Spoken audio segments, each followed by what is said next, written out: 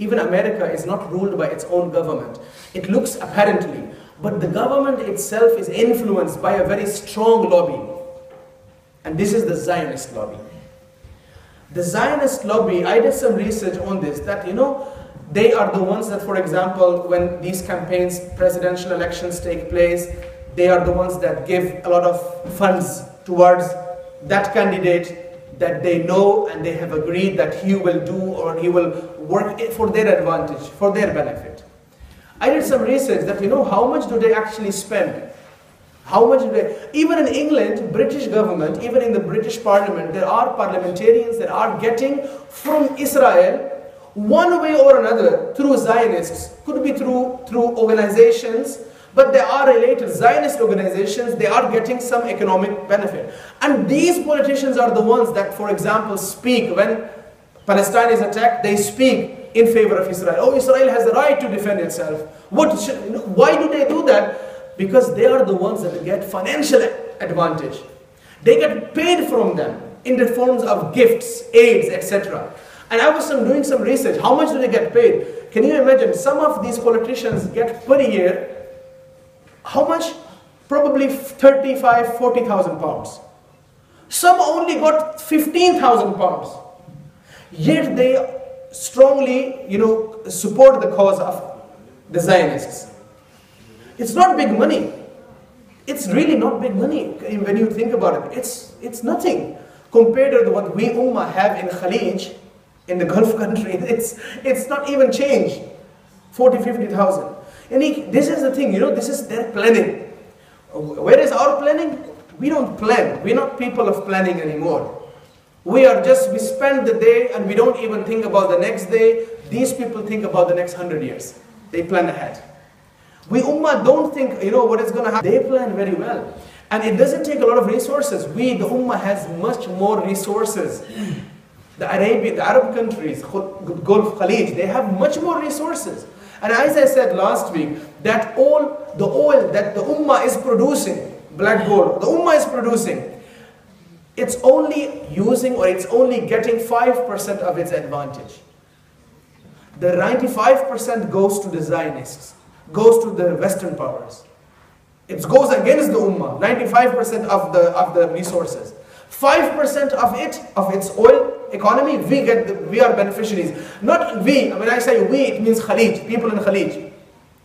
The people that are born there, not that they are working there. Because if you're working there, you're not born there, you're not considered to be a Saudi, you're not considered to be a real, Emirati.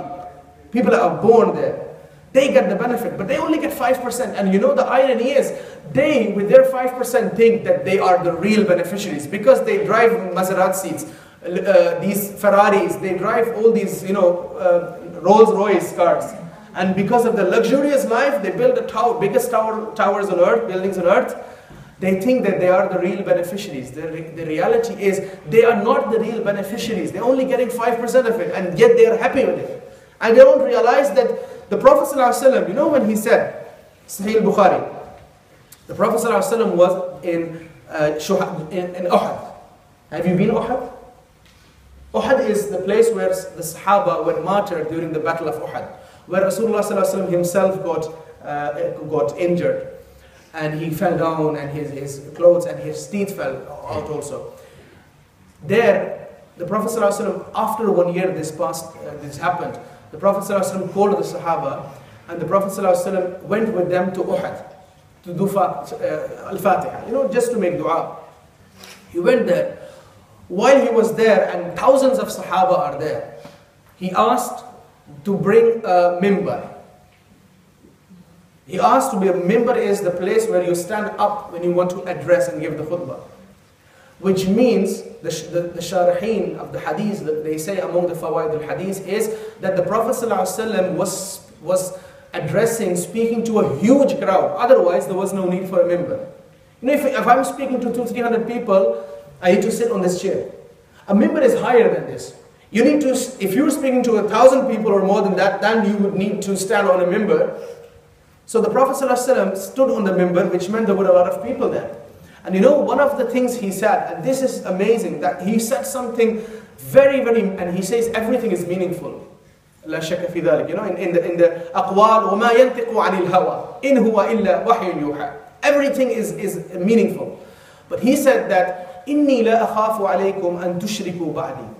He said, I am not afraid that you will commit shirk after me.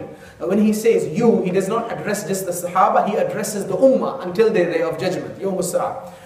He says, I am not afraid that you people, my followers, my Ummah will commit shirk after me. No. Shirk, that door has been closed. Because once you say, La ilaha illallah Muhammadur Rasulullah, you are affirming the Tawheed of Allah. And through the Risala of Muhammad, you are confirming his servanthood, that he is Abd, he is just Rasul and Nabi of Allah. You are, the doors of shirk are closed there. So he said, I am not afraid that you will commit shirk. وَلَكِنْ أَخَافُ عَلَيْكُمْ أَن تَنَافَشُوا فِيهَا وَلَكِنْ أَخَافُ عَلَيْكُمْ أَن تُحِبُّوا الدُّنْيَا. But Imam Bukhari narrates, the Prophet said, I am afraid of one thing, and that is how you are going to be destroyed. And that is, after me, you will be indulged in the dunya so much that you will forget your duties and responsibilities as the abd of Allah. And this is what is happening. We are so busy in our lives and in the dunya that we forget the ummah, what is happening with the ummah.